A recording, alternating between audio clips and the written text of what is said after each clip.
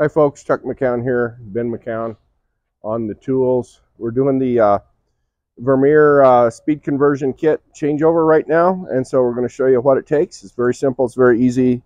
The first thing you got to do, you get your saw, your MTR 16, is you need to take this side off as well as the little pressure foot thing, because you've got to get access to the same area that you would if you were changing a blade. And then this adapter, this hub adapter, has to come off, and Ben's going to do that right now.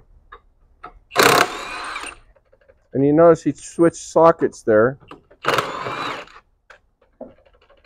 For some reason, this one had smaller bolt heads on some of those bolts. And that hub adapter comes off. And you can change these hub adapters. That one's for a Vermeer blade. If you do the speed conversion kit and you buy the high torque motor upgrade kit, it will require you to buy our ditch witch compatible blades because the hub is different. So now he's taking the motor out. You'll reuse your motor unless you're going high torque. That'll save you about $5 grand, but at the expense of 25% of your speed. The high torque motor is the same as the used in a ditch witch MT16, and contrary to what we thought, it goes quite a bit faster. It's the difference between 15 and 20 feet per minute by going with that high torque motor. But again, it's cheaper to just reuse your motor. That's what we're doing on this one. And it's easy to upgrade to the high torque motor later.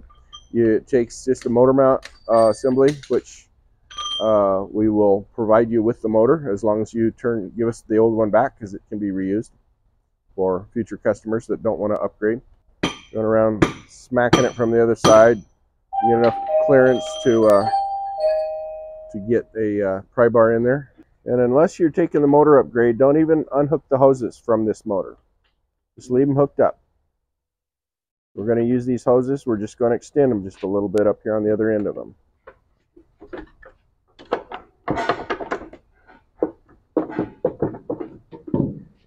There it is.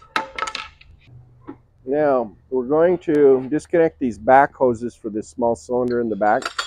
Those will get reused. Some of these MTR 16s have another cylinder. So they have two sets of these small hoses. Well, they all have this cylinder up front, which is the lift cylinder, which lifts the cylinder off the ground. And we'll be reusing that cylinder and its hoses. This one, we will not be reusing the cylinder, but we'll be reusing these hoses to lift the blade up and down. So, all right, the next thing we're going to do is we're going to take the cylinder out. It's called a trunnion cylinder. You're going to reuse all these bolts, and you're going to be reusing those silvery, the silvery thing in the middle is the trunnion cylinder bearing. He's taken the ears off of these pins. These pins will be reused. You got a bolt on this side.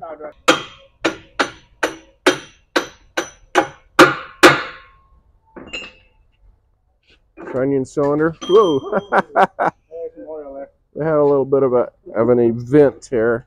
All right, so he's getting that cylinder out, and that's it, man. That's all there is to removing your old saw housing. You can see by himself, and he had a lot of problems. Whoops.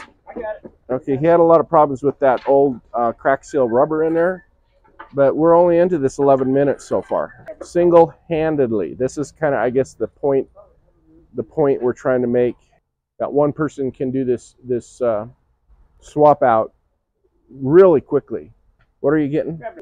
All right, have a pallet ready, because this thing's, especially with those other parts missing, its center of gravity is shifted off to the side a little bit, and it wants to easily fall over, and this would definitely give you a sore toe if it should fall on it. All right, folks, next step here is to attach the arms. Ben is removing the arms from the pane stand here. As you can see, one person can manage this job. To date, Ben and I have built 100% of these things. Ben paints them, I do a lot of the welding.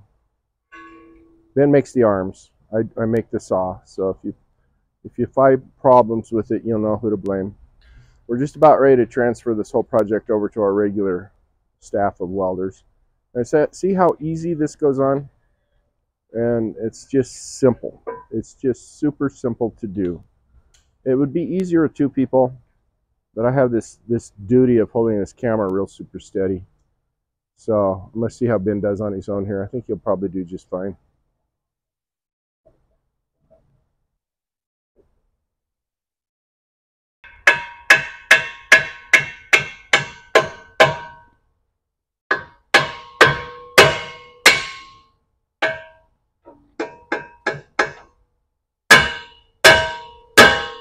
Now, the trunnion bearing gets installed next. Need some help, or just stick it in one side and then the other. Making sure that the hydraulic hoses go this way and not the other way. Trunnion bearings go on next. They've got their little wear washers on the... Do they have Zerks on them? They do have Zerks. Oh, Zerks on the end, so you don't have to worry about clocking them where the Zerk is up or something like that. So that goes on really super easy. Probably one of the easiest parts of this thing.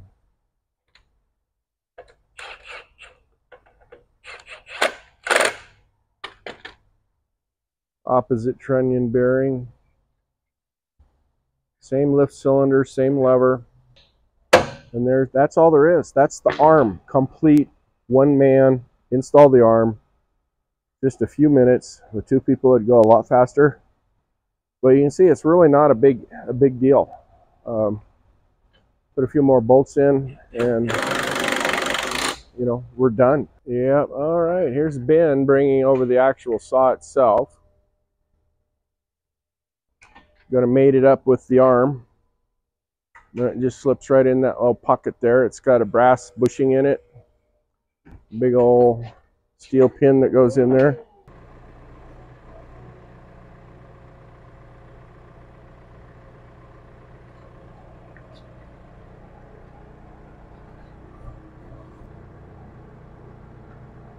What's he gonna do? Back up? Looks like he's gonna back her up a little bit.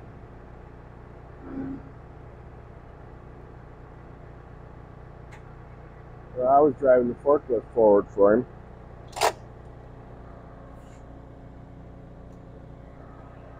Well, that's easy. I think Ben's done this before. See how easy that is? Still one man. It's still a one-man operation here. And then, as you'll see, the next step, put the motor in, hook up the lines, and we're done, baby. Of course, you'll need to mount your saw blade and put the door on the other side. But this is really, really a simple conversion.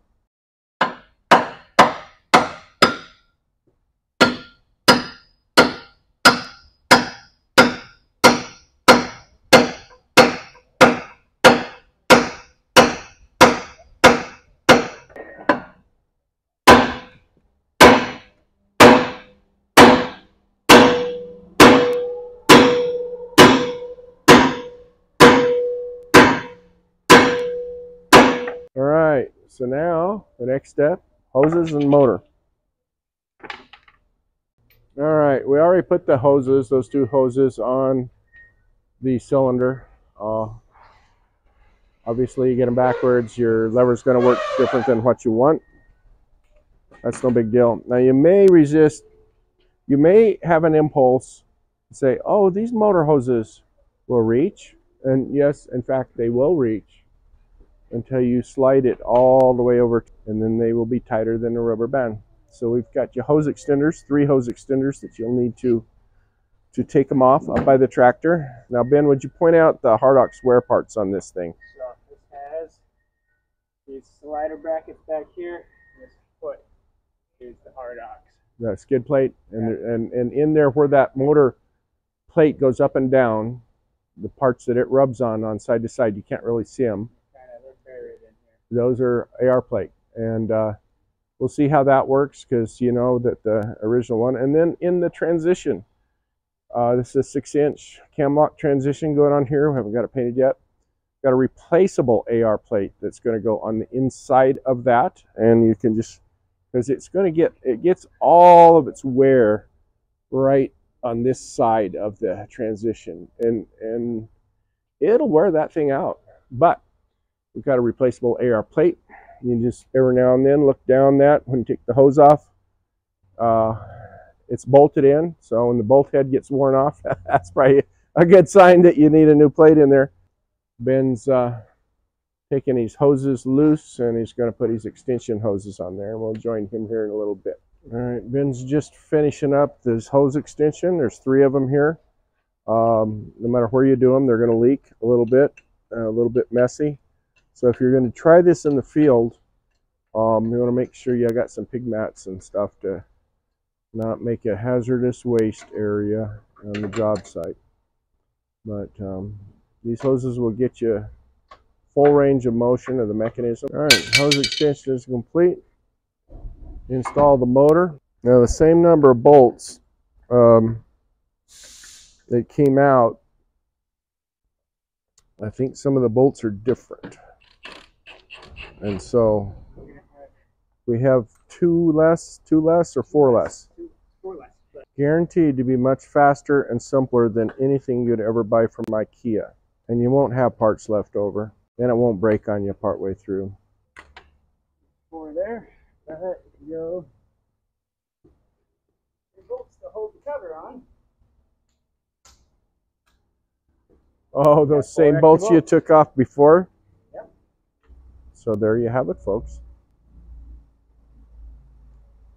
I am not convinced at all you need all those bolts. Ditch Witch doesn't have that many bolts, and it's a much higher torque motor. It's almost twice the torque. I would say feel free to leave those last 2 out if you don't feel like it. So that's pretty much it, folks. Obviously, we got to put this hub back on, and with the Vermeer stock motor, like we've done today, Vermeer blades, our blades, I should say. We hope you're using our blades. Go right on there, the MTR 16 blades. If you should later want to go with the high torque motor, you would need to switch to the MT16 blades. Put the blade on, slap the sight on.